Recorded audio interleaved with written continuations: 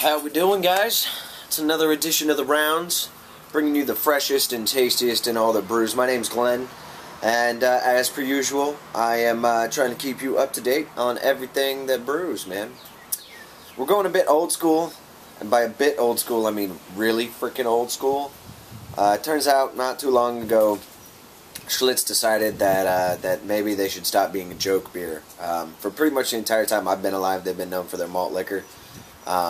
But flashback to the 60s, and Schlitz is actually known as one of the better American beers you can get your hands on. So this is Schlitz beer, and it is their original 1960s formula. Here we go, man.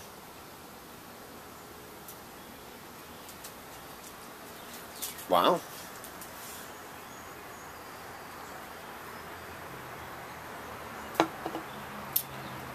Light, extremely transparent. Definitely yellow. Not even so much as a hint of amber. There's no color variation.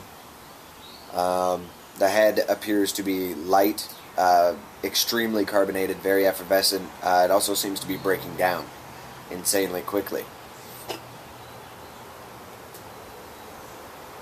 Oh, but look at the bubbles. It's like champagne.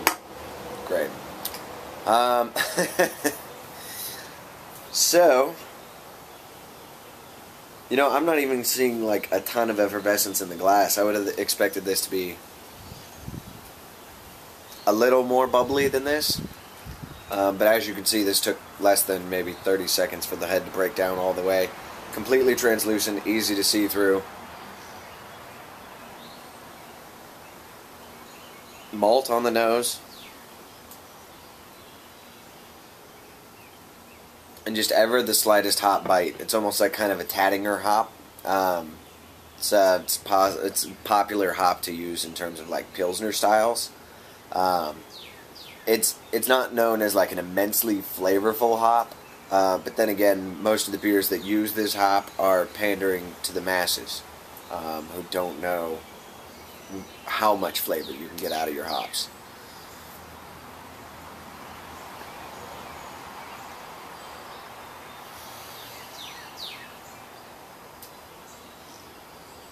There's something on the nose that I can't identify.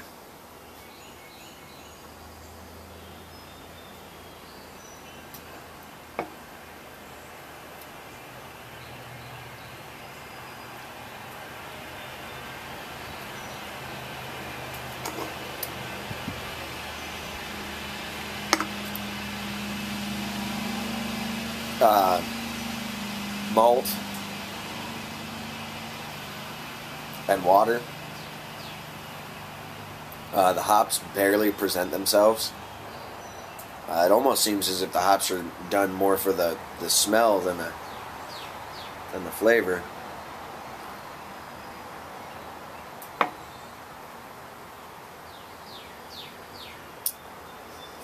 Okay, so what did we learn today? Here's what we learned. Beer is still awesome. Okay? Beer has evolved a lot, even from the 1960s to the 2010s. I like the change.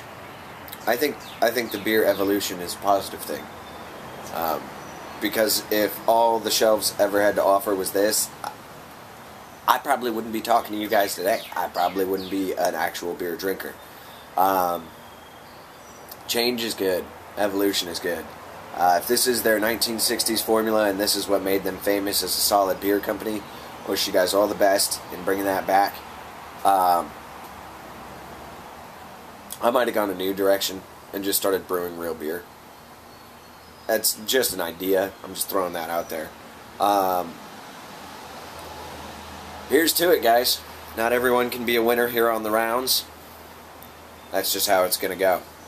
Find a beer, find a friend, make something happen. Have an awesome day, guys. We'll see you next time on the Rounds, alright?